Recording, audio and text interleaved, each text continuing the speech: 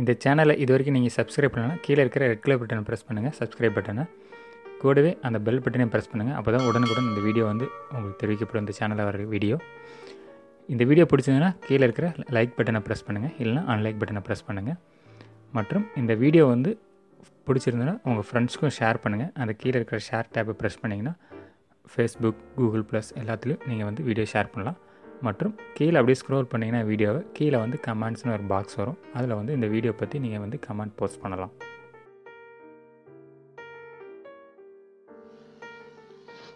நம்ம இன்றைக்கி என்ன பார்க்க போகிறோன்னா, நம்மளோட ஹோம் அப்ளையன்ஸுக்கு ஸ்டெபிளைசர் வாங்கணுன்னா நம்ம எப்படி அந்த ஸ்டெபிளைசரோட ரேட்டிங் சூஸ் பண்ணுறது, இதுதான் நம்ம வீடியோவில் பார்க்க போகிறோம். இப்போ பார்த்தீங்கன்னா நம்ம ஒரு டிவிக்கோ இல்லை நம்மளோட டிடிஹெச்க்கோ இல்லை நம்மளோட ஏசி இல்லை ஃப்ரிட்ஜ் எதுக்காக இருந்தாலும் ஸ்டெபிளைசர் யூஸ் பண்ணணும்னா அதனோட ரேட்டிங் எப்படி கால்குலேட் பண்ணுறோம். பேசிக்காக பார்த்தீங்கன்னா எல்லாத்துக்குமே வாட்ஸ் பவர் கொடுத்துருப்பாங்க. நீங்கள் இந்த நேம் பிளேட்டில் பார்த்தீங்கன்னா இப்போ TV, LED டிவினா 75 watts to 100 watts, ஒரு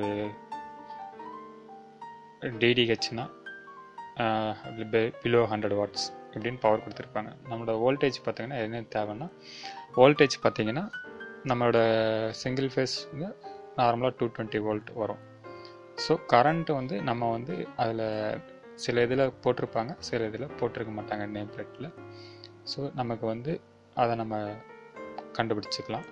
நெக்ஸ்ட்டு பவர் ஃபேக்டர் வந்து நம்ம வந்து சிங்கிள் ஃபேஸுங்கிறதுனால 0.8 காமனாக எடுத்துக்கிறோம். ஸோ இப்போ இதனோட ஃபார்முலா பார்த்திங்கன்னா ஃபஸ்ட்டு VA, இதுதான் நம்ம ஸ்டெபிளைசர் ரேட்டிங் வந்து VAன்னு சொல்லுவோம். VAன்னா வோல்டேஜ் இன்ட்டு கரண்ட் ரேட்டிங் தான். இதை வச்சு தான் நம்ம ஸ்டெபிளைசரை வந்து சூஸ் பண்ணணும். ஸோ இப்போ இந்த VA கண்டுபிடிக்கிறதுக்கு பார்த்தீங்கன்னா மெயினாக கரண்ட் எவ்வளோன்னு தெரிஞ்சாகணும். உங்களுக்கு அந்த இன்ஸ்ட்ருமெண்ட் எவ்வளோ கரண்ட் எடுக்குதுன்னு டைரெக்டாக தெரிஞ்சதுன்னா உங்களுக்கு டைரெக்டாக எந்த பிரச்சனையும் கிடையாது. சப்போஸ் உங்களுக்கு வந்து தெரியலைன்னா, வாட்ஸ் மட்டும்தான் தெரிஞ்சதுன்னா நீங்கள் வந்து power equal voltage into current into power factor, இதுதான் ஃபார்முலா. ஸோ பவரோட ஃபார்முலா வச்சு நம்ம வோல்டேஜ் தெரிஞ்சுக்கலாம். வோல்டேஜ் இருக்கும், பவர் இருக்கும், ப்ளஸ் பவர் ஃபேக்டர், இந்த மூணுத்தையும் வச்சுக்கிட்டு நம்ம கரண்ட் கண்டுபிடிக்கலாம். இப்போ பார்த்தீங்கன்னா பவர் ஃபேக்டர் நான் 0.8ன்னு சொல்லியாச்சு. ஸோ இப்போ பவர் வந்து நான் ஒரு எக்ஸாம்பிள் வந்து டிவி வந்து 100 வாட்ஸ் எடுக்கு அப்படின்னு வச்சுக்கலாம். இப்போ அதுக்கு வந்து எவ்வளோ கரண்ட் எடுக்குதுன்னு தெரியாது எனக்கு. ஸோ நம்ம வீட்டோட வோல்டேஜ் வந்து 220 வோல்ட்.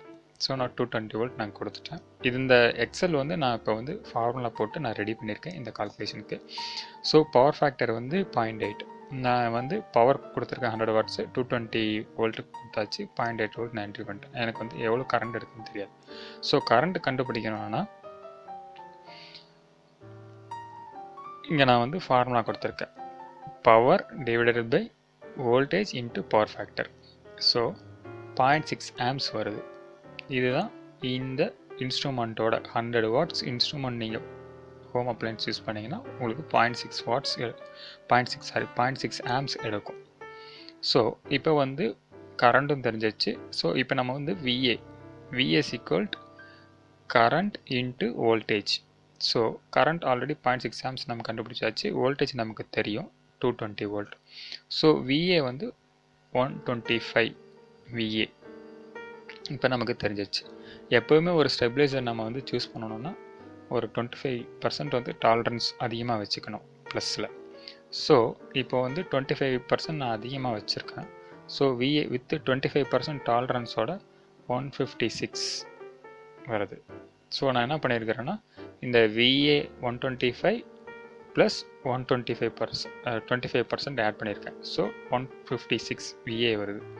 ஸோ நார்மலாக நம்ம இந்த ஃப்ராக்ஷனில் வரும்போது 150 VA அப்படிங்கிறதெல்லாம் மார்க்கெட்டில் அவைலபிளாக இருக்காது. ஸோ நம்ம வந்து 200 VA சூஸ் பண்ணுறதுங்கிறது வந்து பெஸ்ட். ஸோ இது மாதிரி இப்போ பார்த்தீங்கன்னா இது வந்து 100 வாட்ஸ் இன்ஸ்ட்ருமெண்ட். இதே நீங்கள் வந்து ஒரு 500 வாட்ஸ் இன்ஸ்ட்ருமெண்ட்னா நீங்கள் ஜஸ்ட்டு இந்த எக்ஸல் சீட்டில் இங்கே உங்களோட பவர் மட்டும் என்ட்ரி பண்ணால் போதும், ஆட்டோமேட்டிக்காக உங்களுக்கு வந்து எவ்வளோ VA யூஸ் பண்ணணும், எவ்வளோ VA நீங்கள் பர்ச்சேஸ் பண்ணணுங்கிற டீட்டெயில் வந்து கீழே வந்துடும் இந்த VAங்கிற ஃபைனலில்.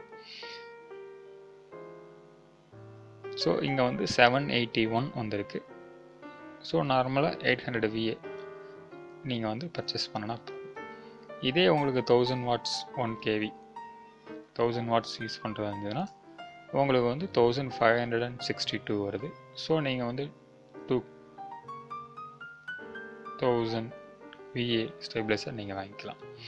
இதே தான் ஏசிக்கும். நீங்கள் ஏசி வந்து சூஸ் பண்ணாலும் சரி, இல்லை டிவிக்கு சூஸ் பண்ணாலும் சரி, உங்களோட பவர் ரேட்டிங் தெரிஞ்சதுன்னா எவ்வளோ VA யூஸ் பண்ணணுங்கிறத வந்து நீங்கள் வந்து சூஸ் பண்ணலாம்.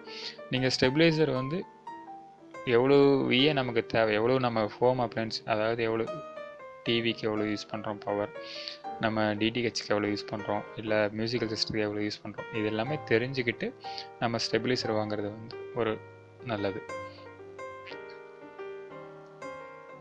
ஸோ இந்த எக்ஸல் சீட் வந்து நான் டிஸ்கிரிப்ஷனில் வந்து இதோட லிங்க் வந்து நான் கொடுக்குறேன், நீங்கள் வந்து டவுன்லோட் பண்ணிக்கலாம். ஸோ நீங்கள் டேரெக்டாக இந்த எக்ஸல் சீட்டில் பவர் மட்டும் என்ட்ரி பண்ணிங்கன்னா போதும், டேரெக்டாக உங்களுக்கு வந்து VA வந்து கிடச்சிரும். ஸோ இதை யூஸ் பண்ணி நீங்கள் வந்து ஸ்டெபிலைசர் வாங்கலாம். ஸோ இந்த வீடியோ பிடிச்சதுன்னா மறக்காமல் லைக் அண்ட் கமெண்ட் பண்ணுங்கள் மற்றும் உங்கள் ஃப்ரெண்ட்ஸ்க்கு ஷேர் பண்ணுங்கள்.